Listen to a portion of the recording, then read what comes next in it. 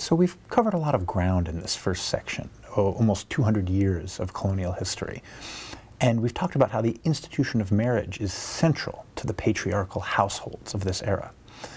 But how does this institution change over time from these early 17th century colonies into the American Revolutionary period? Not surprisingly, it changes as the colonial economy changes. So if you think back to 16th century or 17th century Britain, for example, or Spain, land is a scarce commodity in the old European continent. And because it's a scarce commodity, marriage becomes one way of passing down property or affirming land ownership. It's important for young women to marry the right people in order either to obtain property or keep property in the family. The movement to America creates a different set of problems. Of course, when the Puritans first come, they settle in small communities in New England. And there, of course, land is also limited and scarce.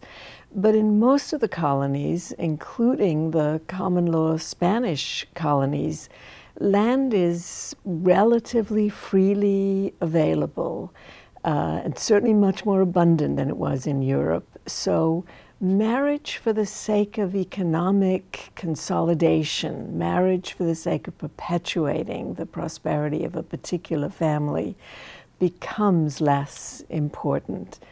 As it becomes less important, of course, young men and women are allowed greater freedom of choice. And it's that greater freedom of choice that begins to encourage imagined conceptions of marriage, romantic conceptions of marriage, which one begins to see already at the end of the 18th century and which we'll see much more of in the 19th century.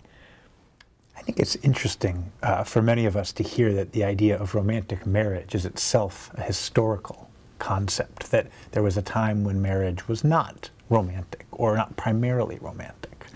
Not primarily romantic down until the present day, or almost until the present day, because even at the point when economics was not the major reason for marriage, although it was always a reason for marriage, still marriage was a state or religiously sanctioned sacrament, which meant that it had to be taken seriously.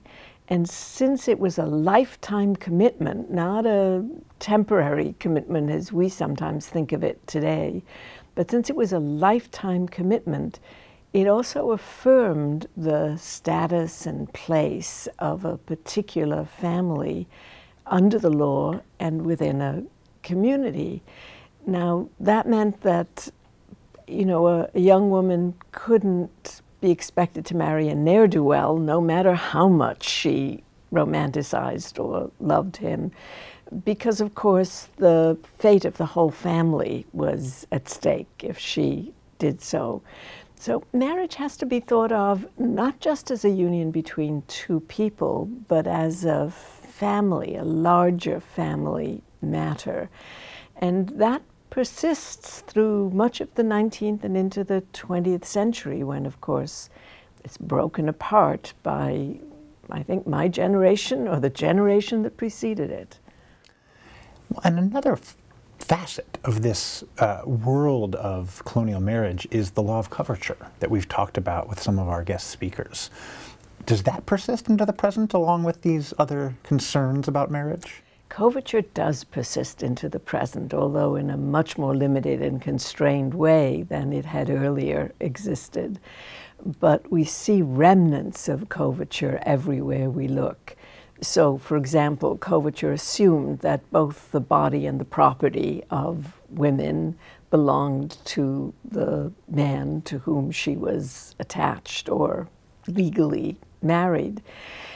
In the 20th century, that principle is rejected, at least in principle, but remnants of it persist. So, for example, wives are not allowed to testify against husbands and husbands against wives because the two are one in the Blackstonian law. And testimony of one against the other is like the testimony of oneself against oneself. So that persists. We also see remnants of the coverture law in elements of pensions, Social Security, the joint income tax return, all of which are examples of men and women, but particularly women being measured as parts of families rather than as individuals. Indeed, in the mid-20th century, there was a revolt by some women of wealth against the joint income tax return. They claimed that even though their taxes were less under the joint income tax return, they were being treated as parts of their husband's property or parts of his domain. And they wanted them to be measured on their own account, you know, taking into consideration their own wealth and their own property. In other words, they wanted to be treated as individuals.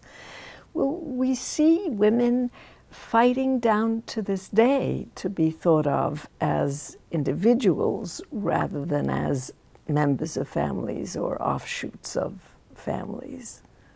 So the last thing you said speaks to the way in which women are regulated, you might say, in colonial society and well after. On the one hand, they have to be protected to reproduce the family, both biologically and socially. They have to be placed in institutions of marriage that will protect them. And at the same time, their choices, their property, their labor is policed, is regulated by the institution of coverture, by the patriarchal household. It is worth actually thinking about how the protection of women runs like a thread through American history. And that protection is at the same time what prevents us from seeing women as entrepreneurial spirits in every sense of that word. So what coverture does is to instill protection in the marriage bond. Protective labor legislation in the early 20th century contends that women nevertheless need to be protected, and if they can't be protected by marriage, they need to be protected by the state. So there is a way there in which the state assumes the role of the husband, if you like, in protecting women.